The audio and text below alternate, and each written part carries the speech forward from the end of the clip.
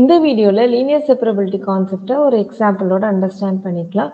Machine learning technique கான்செப்ட்ல ஒரு 2 class classification problem perform பண்ணுறதுக்கு நம்ம எடுத்திருக்கிற டேட்டா செட் வந்து லீனியர் செப்பரபிள் டேட்டாவா இல்லை நாட் லீனியர் செப்பரபிள் டேட்டாவான்றதை அண்டர்ஸ்டாண்ட் பண்ணிக்கிறதுக்கு தான் இந்த கான்செப்டை வந்து நம்ம யூஸ் பண்ணுவோம்.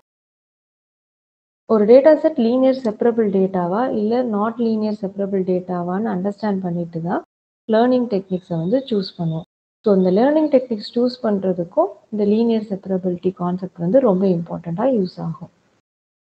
எப்போ நம்ம கிளாசிஃபிகேஷன் ப்ராசஸில் யூஸ் பண்ணுற ஒரு டேட்டா செட்டை வந்து லீனியர்லி செப்பரபிள் டேட்டா அப்படின்னு சொல்லுவோன்றத ஒரு எக்ஸாம்பிள் வச்சு நம்ம அண்டர்ஸ்டாண்ட் பண்ணிக்கலாம். இப்போ நம்ம டேட்டா செட்டில் இருக்கிற டேட்டா பாயிண்ட்ஸை 2 டிஃப்ரெண்ட் கிளாஸஸாக செப்பரேட் பண்ணுறதுக்கு நம்மளால் ஒரு டிசிஷன் பவுண்டரி வரைய முடிஞ்சிச்சுன்னா அந்த டேட்டா செட்டை வந்து நம்ம லீனியர்லி செப்பரபிள் டேட்டா அப்படின்னு சொல்லுவோம். இந்த எக்ஸ்பிளனேஷன்ஸை ஒரு எக்ஸாம்பிளோட அண்டர்ஸ்டாண்ட் பண்ணிக்கலாம். இந்த எக்ஸாம்பிளில் நம்ம ஒரு டேட்டா செட் D1ன்னு கன்சிடர் பண்ணியிருக்கோம். இந்த டேட்டா செட்டில் 2 இன்புட் ஆட்ரிபியூட்ஸ் இருக்குது, ஒரு அவுட்புட் ஆட்ரிபியூட் இருக்குது. இந்த டேட்டா செட்டை வந்து ஒரு கிளாசிஃபிகேஷன் ப்ராப்ளம் பெர்ஃபார்ம் பண்ணுறதுக்கு நம்ம எடுத்திருக்கிற டேட்டா செட். ஸோ இந்த டேட்டா செட்டோட ஃபீச்சர் ஸ்பேஸை விஷுவலைஸ் பண்ணுறதுக்கு இந்த மாதிரி ஒரு கிராஃப் வரைஞ்சிக்கலாம். நம்ம டேட்டா செட்டில் 2 இன்புட் ஆட்ரிபியூட்ஸ் இருக்குது, அதாவது 2 ஃபீச்சர்ஸ் இருக்குது. ஸோ ஒரு 2 டைமென்ஷனல் கிராஃப் வரைஞ்சிக்கிறோம். அதில் எக்ஸ் ஆக்சஸ் வந்து கோல்டுன்னு எடுத்துக்கிறோம், ஒய் ஆக்சஸ் வந்து ஃபீவர்னு எடுத்துக்கிறோம். ஸோ இப்போ இந்த டிசிஷன் ஆட்ரிபியூட்டில் 2 யூனிக் வேல்யூஸ் இருக்குது. ஸோ இப்போ இந்த டேட்டா செட்டை அப்சர்வ் பண்ணோன்னா 0 0 0 1 1 0ன்ற டேட்டா பாயிண்ட்ஸ் வந்து belongs to flu equal to 0ன்ற கிளாஸில். அதே மாதிரி நம்மளோட data instances 1 1ன்றது belongs to flu equal to 1 class category.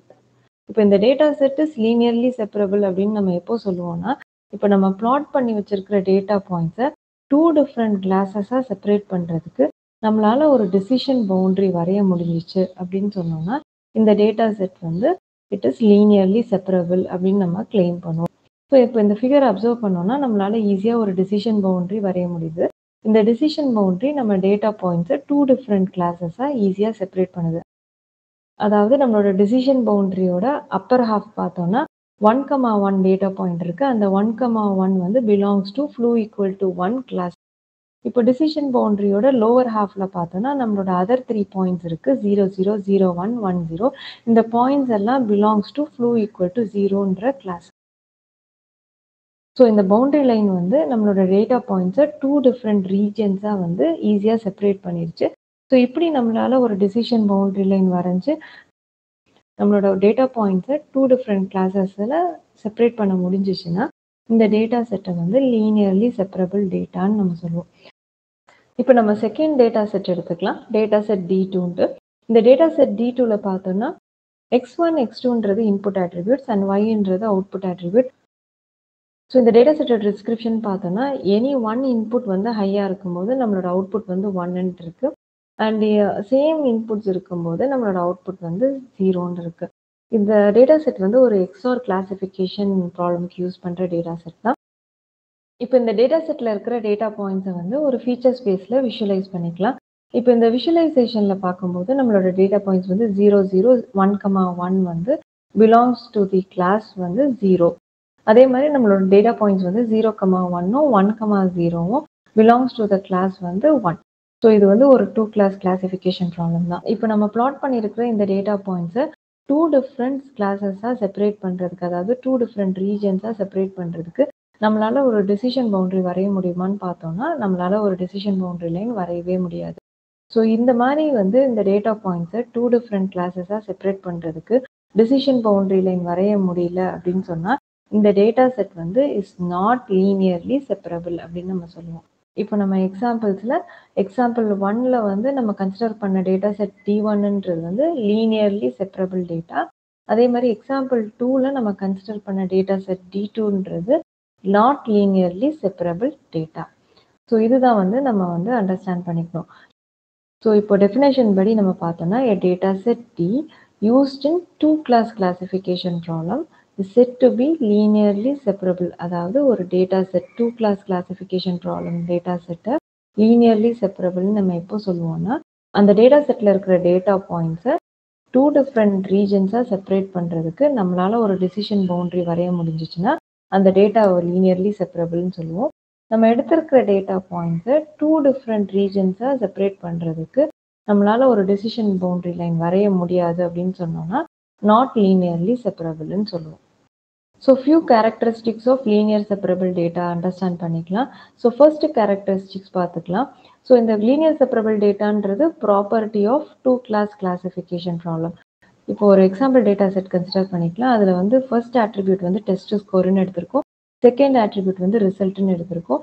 இந்த test ஸ்கோர்ன்றது input attribute, ரிசல்ட்ன்றது output attribute. இந்த ரிசல்ட் ஆட்ரிபியூட்ல டூ கிளாஸஸ் இருக்கு. பாஸ்ன்றது ஒரு கிளாஸ், ஃபெயில்ன்றது ஒரு கிளாஸ். ஸோ இப்போ இந்த மாதிரி டேட்டா செட் இருந்துச்சுன்னா இப்போ டிசிஷன் பவுண்டரி எப்படி வரையுதுன்னு பார்க்கலாம். நம்ம எடுத்திருக்கிற டேட்டா செட்ல ஒன் இன்புட் ஆட்ரிபியூட் இருந்துச்சுன்னா ஒன் ஃபீச்சர்ஸ் இருக்குன்னு அர்த்தம். அதாவது ஒன் டைமென்ஷனல் ஃபீச்சர் ஸ்பேஸில் தான் இதை வந்து பிளாட் பண்ணுவோம். ஸோ ஒரு ஒன் டைமென்ஷனல் கிராஃப் கன்சிடர் பண்ணிக்கிறோம். அந்த ஒன் டைமென்ஷனல் கிராஃபில் நம்மளோட டேட்டா பாயிண்ட்ஸை பிளாட் பண்ணிக்கிறோம். ஸோ இப்போ இந்த டேட்டா செட்டில் டூ கிளாஸஸ் இருக்குது. ஸோ நம்ம பிளாட் பண்ண டேட்டா பாயிண்ட்ஸை டூ டிஃப்ரெண்ட் ரீஜன்ஸ், அதாவது டூ டிஃப்ரெண்ட் கிளாஸஸாக நம்ம செப்பரேட் பண்ணணும்னா இப்போ நம்ம வந்து இந்த டெசிஷன் பவுண்டரி வரைய போகிறோம். ஸோ இங்கே அப்சர்வ் பண்ணோம்னா இந்த டெசிஷன் பவுண்டரி வந்து ஒரு பாயிண்டாக தான் இருக்கும். ஸோ 40க்கும் 50க்கும் நடுவில் ஏதோ ஒரு பாயிண்ட் நம்ம சூஸ் பண்ணி அதை தான் டெசிஷன் பவுண்டரின்னு சொல்லுவோம். So every time decision boundary straight லைனாக தான் இருக்கணும்னு அவசியம் இல்லை. நம்மளோட இன்புட் ஆட்ரிபியூட் டைமென்ஷனை பொறுத்து அது பாயிண்டாக இருக்கலாம், லைனாக இருக்கலாம், பிளெயினாக இருக்கலாம். ஸோ ஒரு data set with one dimensional feature ஸ்பேஸில் டெசிஷன் பவுண்டரி வந்து ஒரு பாயிண்டாக தான் இருக்கும். இப்போ செகண்ட் கேரக்டரிஸ்டிக்ஸ் எடுத்துக்கலாம். ஸோ நம்ம எடுத்திருக்கிற data settle two input attributes இருக்குது. இந்த டூ இன்புட் ஃபீச்சர்ஸை நம்ம ஃபீச்சர் ஸ்பேஸில் பிளாட் பண்ணோம்னா ஒரு டூ டைமென்ஷனல் கிராஃப் தான் யூஸ் பண்ணுவோம். ஸோ கோல்டுன்றது ஒரு டைமென்ஷன், ஃபீவர்ன்றது ஒரு டைமென்ஷன். ஸோ இந்த டைமென்ஷன்ஸில் நம்மளோட டேட்டா பாயிண்ட்ஸ் எல்லாம் பிளாட் பண்ணிக்கலாம். இப்போ இந்த data settle flu equal to 0, flu equal to 1ன்றது two different classes. So இப்போ இந்த டேட்டா பாயிண்ட்ஸை டூ டிஃப்ரெண்ட் கிளாஸஸாக செப்பரேட் பண்ணணும் அப்படின்னு சொன்னால் நம்ம ஒரு டெசிஷன் பவுண்டரி வரைவோம். இப்போ டூ டைமென்ஷனல் கிராஃப்னு சொல்லும்போது இந்த டெசிஷன் பவுண்டரி வந்து ஒரு ஸ்ட்ரெயிட் லைனாக இருக்கும். ஸோ நம்ம இன்ஃபர் பண்ண வேண்டியது என்னென்னா when a data set is having two input attributes, the decision boundary becomes a line. அதே டேட்டா செட் வந்து ஒன் டைமென்ஷனல் ஆட்ரிபியூட்டாக இருந்துச்சுன்னா அந்த டெசிஷன் பவுண்டரி வந்து will be a point. இந்த தேர்ட் கேரக்டரிஸ்டிக்ஸில் ஒரு data settle three input attributes R மோர் than three input attributes இருந்தால் நம்மளோட decision boundary எப்படி இருக்கும்னு அண்டர்ஸ்டாண்ட் பண்ணிக்கலாம். இப்போ நம்ம எடுத்திருக்கிற டேட்டா செட்டில் த்ரீ ஆட்ரிபியூட்ஸ் இருந்துச்சுன்னா நம்மளோட டிசிஷன் பவுண்டரி ஒரு பிளெயினாக தான் இருக்கும். அதே மாதிரி மோர் தேன் த்ரீ இன்புட் ஆட்ரிபியூட்ஸ் இருந்துச்சுன்னா நம்ம ட்ரா பண்ணுற டெசிஷன் பவுண்டரி வந்து ஒரு ஹைப்பர் பிளெயினாக தான் இருக்கும். ஸோ இந்த மாதிரி பிளெயின் அண்ட் ஹைப்பர் பிளெயினை வச்சு தான் நம்ம வந்து இந்த டேட்டா பாயிண்ட்ஸை டூ டிஃப்ரெண்ட் கிளாஸஸாக செப்பரேட் பண்ணுவோம். ஸோ இந்த லீனியர் செப்பரபிலிட்டி ப்ராப்பர்ட்டியை நம்ம சமரைஸ் பண்ணிக்கலாம்.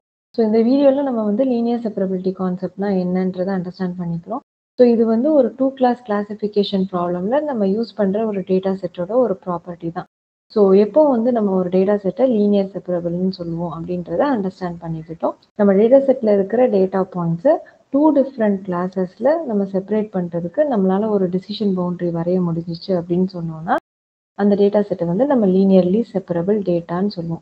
இந்த லீனியர் செப்பரபிலிட்டியோட ஃபியூ கேரக்டரிஸ்டிக்ஸ் பார்த்துருக்கோம். நம்மளோட data settle one input attributes இருந்துச்சுன்னா நம்மளோட டெசிஷன் பவுண்டரி வந்து பாயிண்ட்டாக இருக்கும். நம்மளோட data settle two input attributes இருந்துச்சுன்னா நம்ம வரைகிற டெசிஷன் பவுண்டரி வந்து ஒரு ஸ்ட்ரெயிட் லைனாக இருக்கும். நம்மளோட data settle three input attributes இருந்துச்சுன்னா நம்மளோட டெசிஷன் பவுண்டரி வந்து பிளெயினாக இருக்கும். மோர் தேன் த்ரீ இன்புட் ஆட்ரிபியூட்ஸ் இருந்துச்சுன்னா ஹைப்பர் பிளெயினாக இருக்கும். ஸோ இப்படி தான் வந்து ஒரு two class classification problem perform பண்ணுறதுக்கு முன்னாடி நம்ம எடுத்திருக்கிற டேட்டா செட் வந்து லீனியர் செப்பரபிளா இல்லை நாட் லீனியர் செப்பரபிளான்னு அண்டர்ஸ்டாண்ட் பண்ணிக்கணும். இந்த லீனியர் செப்பரபிலிட்டி கான்செப்ட் மிஷின் லேர்னிங் டெக்னிக்கில் ரொம்ப இம்பார்ட்டன்ட் திங். இப்போ பெர்செப்ட்ரான் டெக்னிக்ஸ் நம்ம படிக்கும்போது single layer perceptron, multi layer perceptron choose பண்ணும்போது இந்த லீனியர் செப்பரபிள் டேட்டாவை பொறுத்து தான் வந்து நம்ம சிங்கிள் லேயர் பெர்செப்ட்ரான் சூஸ் பண்ணணுமா இல்லை multi layer perceptron choose பண்ணணுமான்றதை decide பண்ணுவோம். ஸோ ஒரு டேட்டா செட்டை நம்ம கிளாசிஃபிகேஷன் ப்ராப்ளமுக்கு சூஸ் பண்ணும்போது அந்த டேட்டா செட் லீனியர் செப்பரபிளா இல்லை லீனியர் இன்செப்பரபிளான்றதை அண்டர்ஸ்டாண்ட் பண்ணிக்கணும். ஒரு டேட்டா செட் லீனியர் செப்பரபிளா இல்லை நாட் லீனியர் செப்பரபிளான்னு அண்டர்ஸ்டாண்ட் பண்ணி தான் அதுக்கேற்ற அப்ராப்ரியேட் டெக்னிக்ஸ் வந்து மிஷின் லேர்னிங்கில் நம்ம சூஸ் பண்ணுவோம். ஸோ இந்த லேர்னிங் டெக்னிக்ஸ் சூஸ் பண்ணுறதுக்கும் இந்த லீனியர் செப்பரபிலிட்டி கான்செப்ட் வந்து ரொம்ப இம்பார்ட்டண்ட்டாக யூஸ் ஆகும். இந்த வீடியோ உங்களுக்கு பிடிச்சிருந்துச்சுன்னா உங்கள் ஃப்ரெண்ட்ஸுக்கு ஷேர் பண்ணுங்கள். தேங்க்ஸ் ஃபார் வாட்சிங். Subscribe for more videos.